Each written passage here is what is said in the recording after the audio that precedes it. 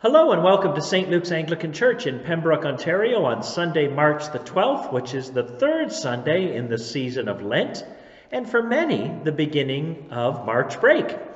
As we come together, we ask God's blessing on each of us.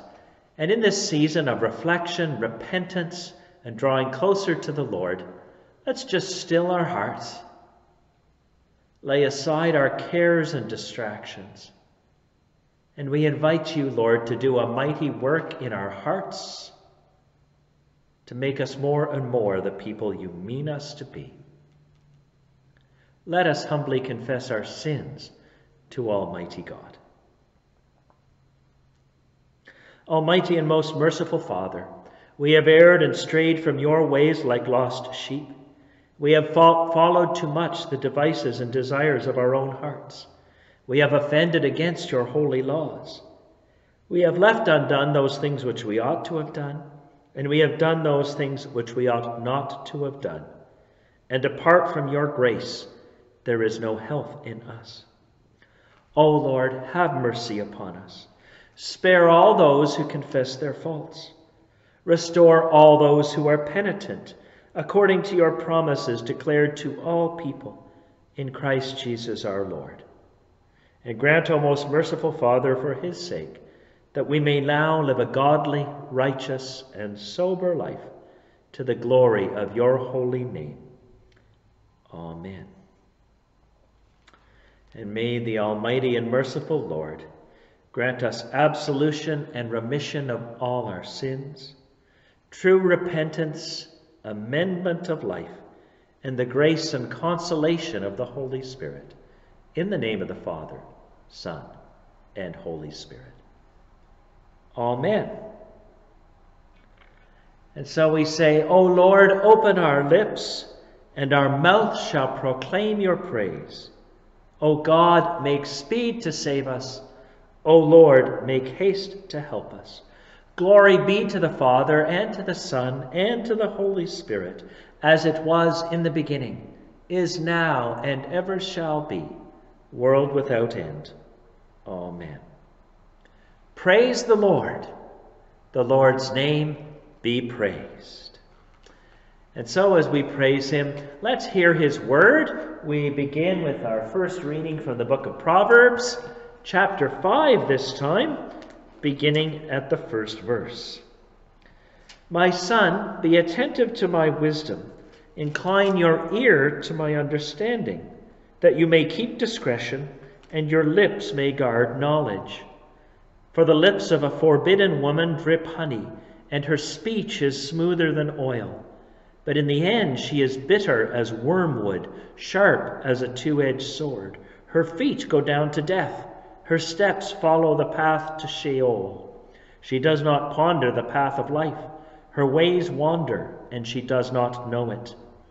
And now, O sons, listen to me, and do not depart from the words of my mouth.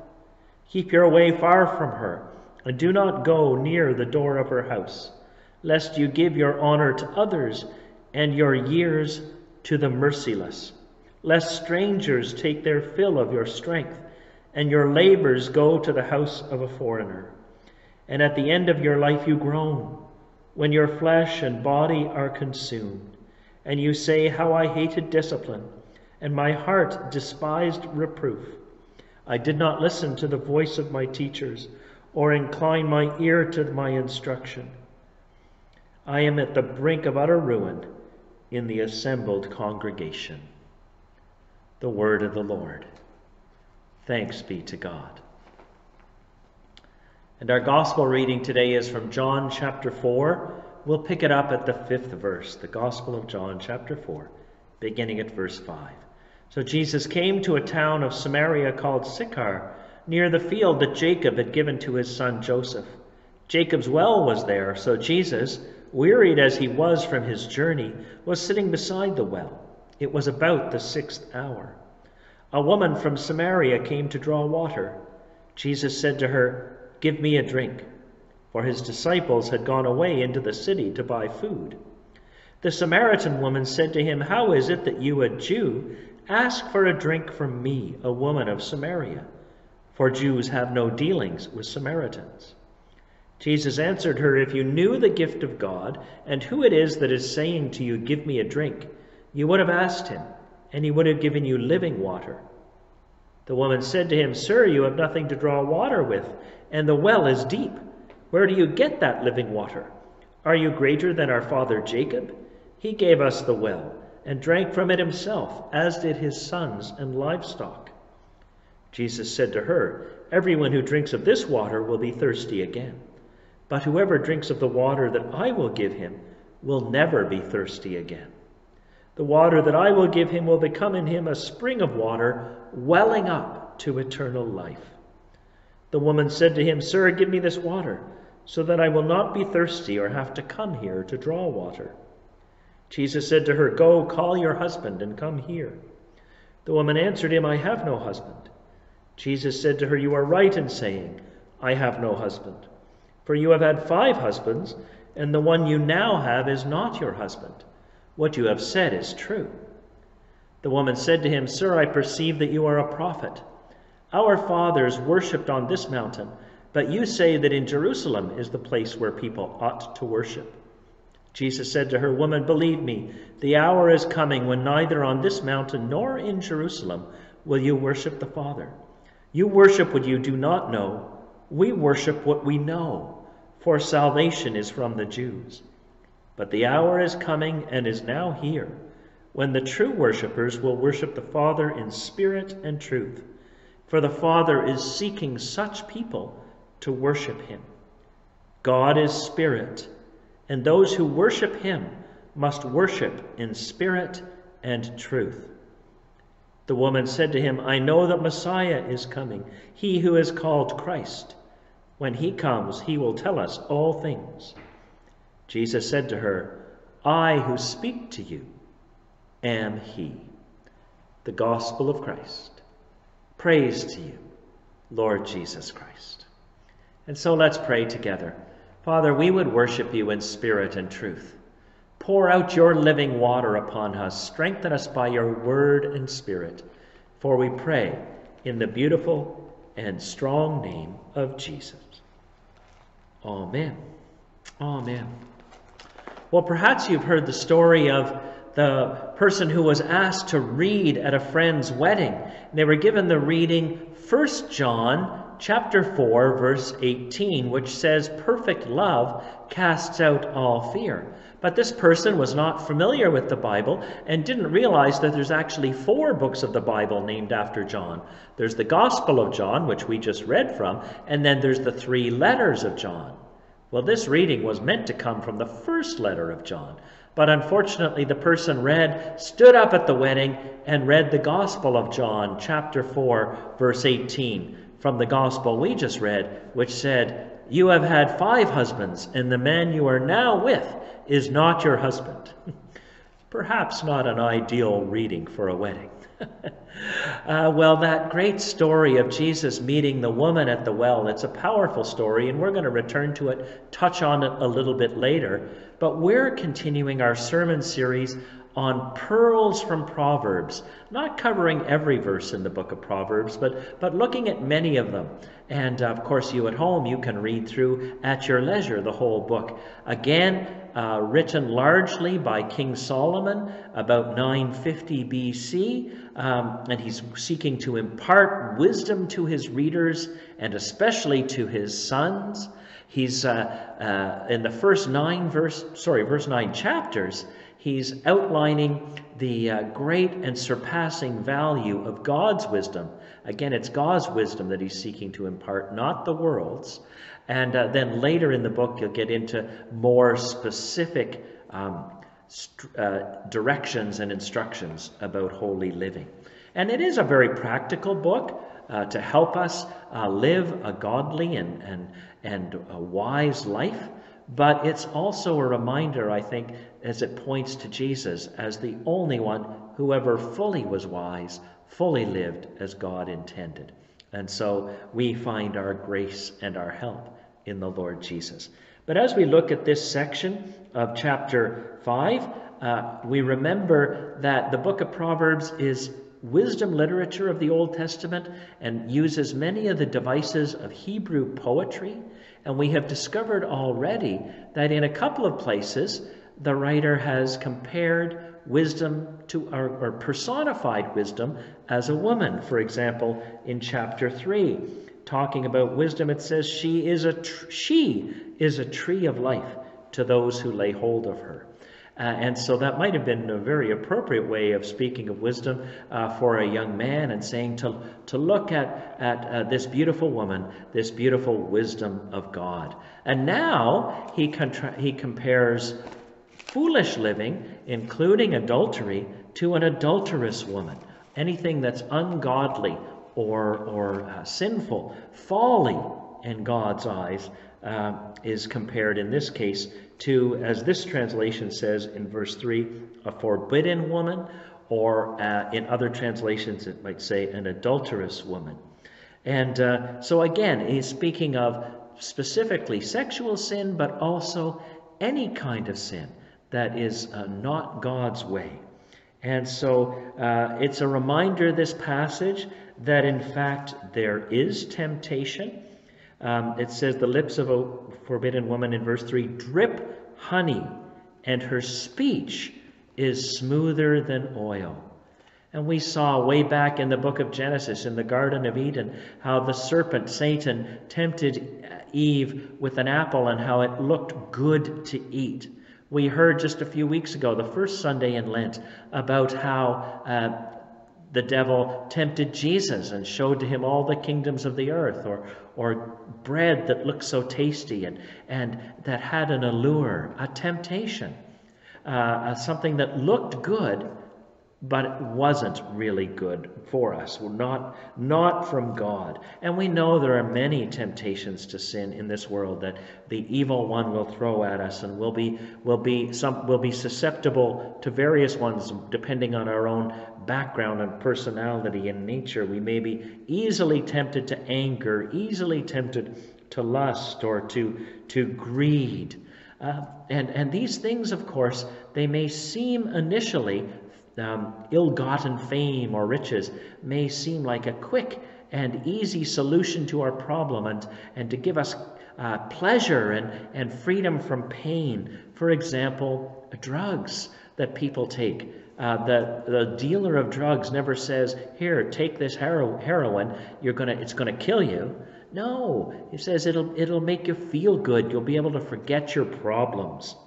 And yet, clearly, even though there's something appealing, something tempting about that which is evil, what's the result of it?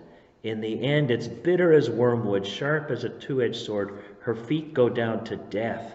Her steps follow the path to Sheol, which in the Old Testament is the place of the dead. Later in verse 14, it says, "I'm at the brink of utter ruin." Sin leads to death. That's what Paul said in Romans 3:23, "But the wages of sin is death." And again, look what happened in the Garden of Eden, how all creation, including Adam and Eve, were fallen as a result of their choice to sin, their choice to go apart from God. And so let's remember that even though some sin may be tempting, in the end, it's empty and leads to destruction. I think of a movie, perhaps you've seen it. Actually, there were two versions of it. It was redone, called Bedazzled. It's a comedy movie. It's a Hollywood fiction, and it's not meant to be taken literally, of course. But there's some wisdom in the movie where the devil tempts a shy fellow who everything seemed to be going wrong in his life, and how the temptations the devil will give, kind of like a genie, give this fellow his wishes. But interestingly enough, every time he got what he wished for, it turned out to be empty and be a disaster.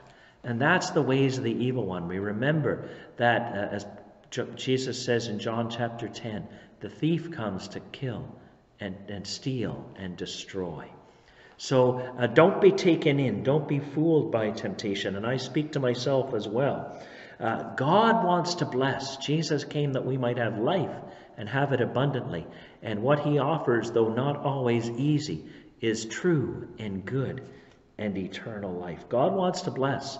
The devil wants to trick us, make something seem good that ultimately leads to ruin.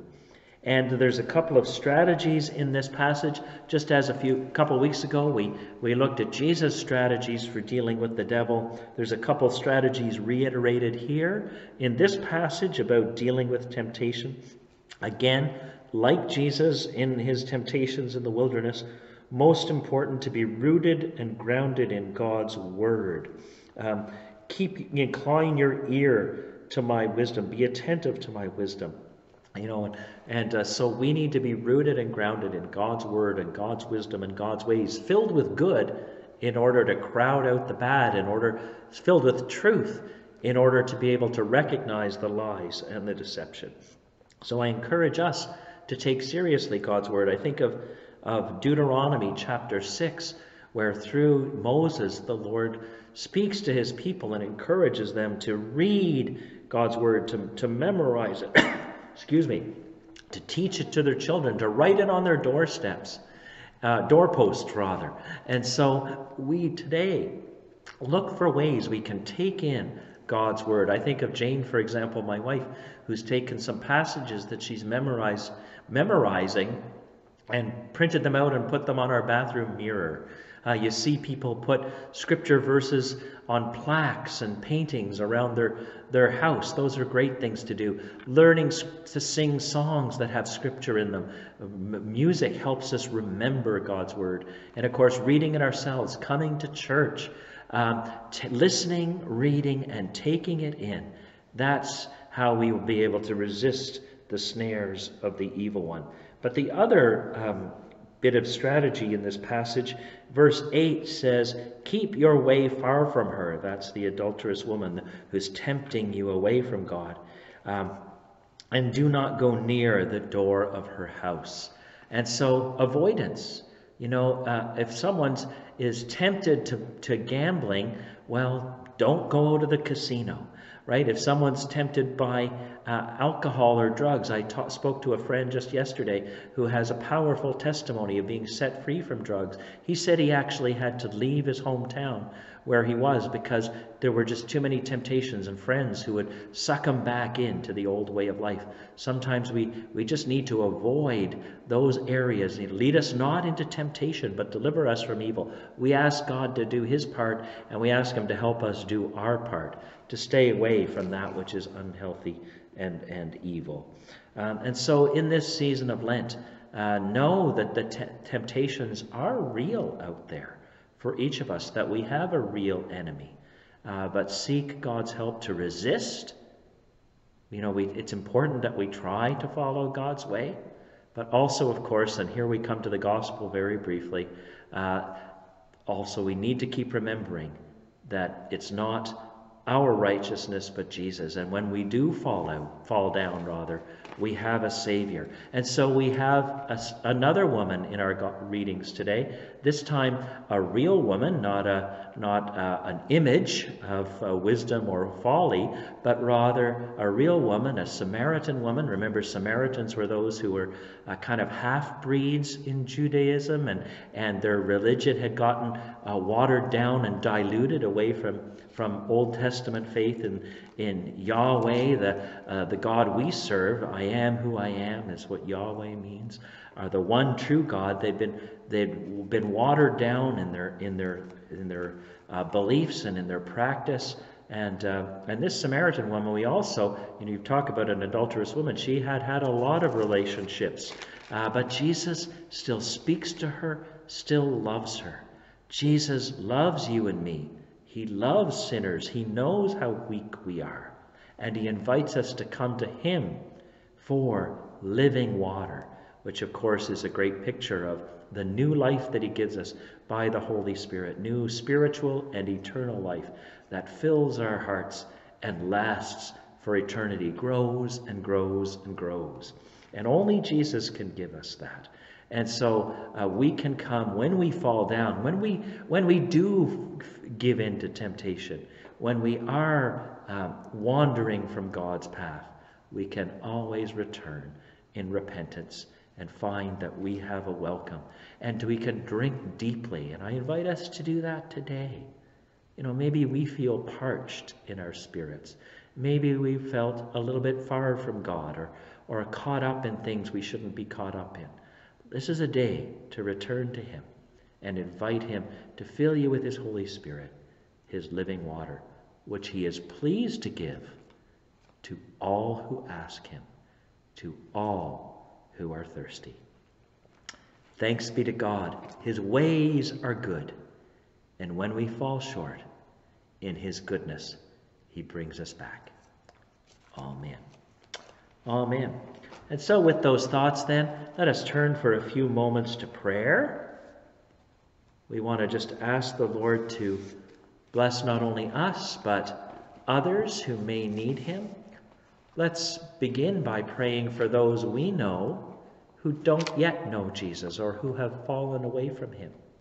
Maybe like that Samaritan woman, they have felt distant from God.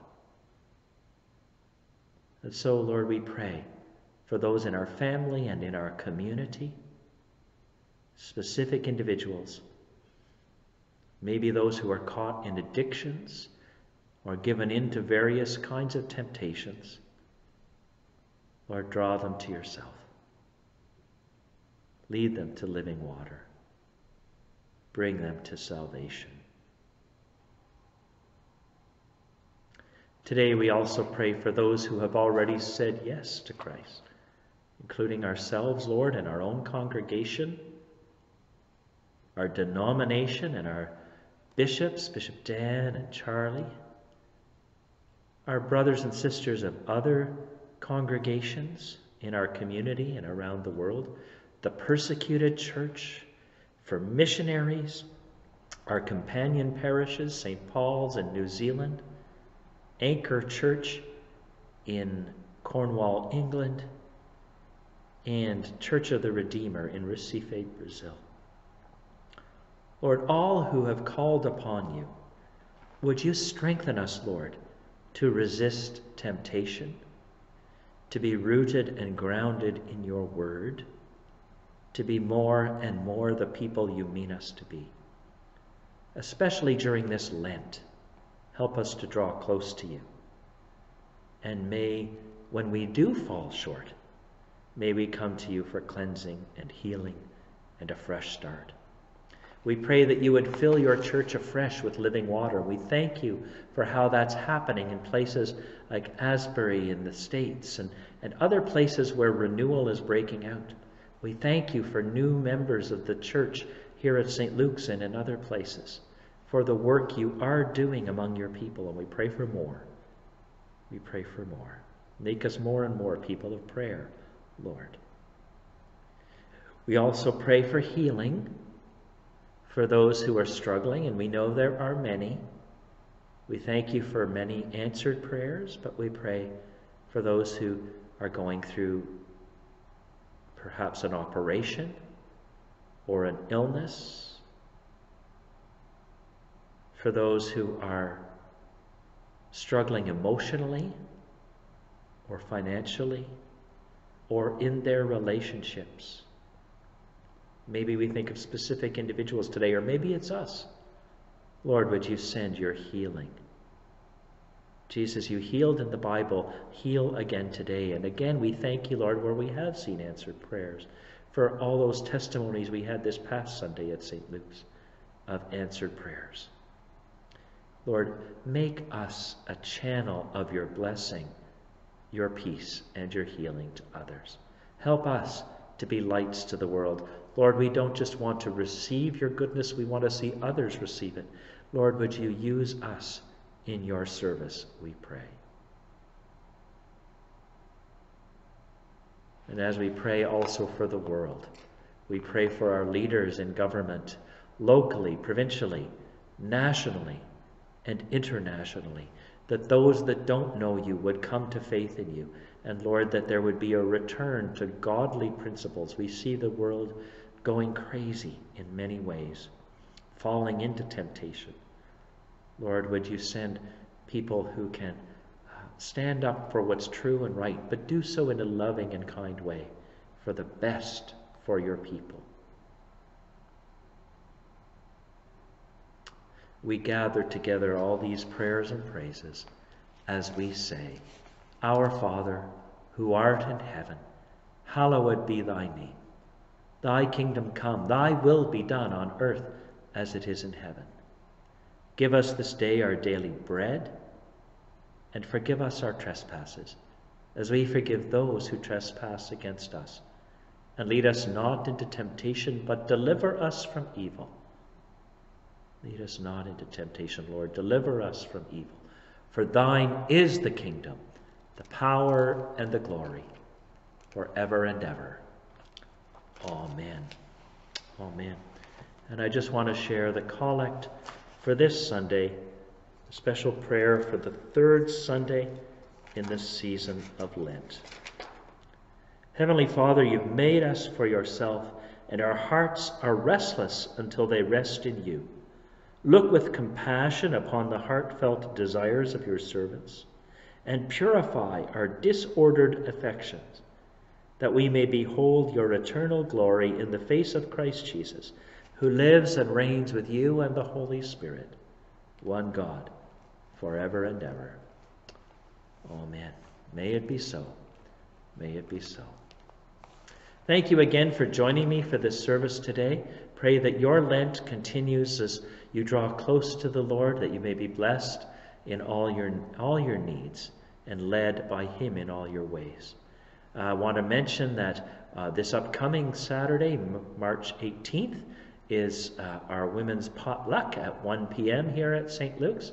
We have a number of regular programs going on, our Bible studies, youth group, our Sunday services, of course, prayer meetings, so you're welcome to join us for any of those ongoing programs. And we'd be glad to see you. Now may the peace of God, which passes all understanding, keep your heart and mind in the knowledge and love of God and of his Son, Jesus Christ our Lord. And the blessing of God Almighty, the Father, the Son, and the Holy Spirit be upon you and all you love this day, this Lent, and always. Amen. Thank you again for joining me. God bless you, and we'll see you next time.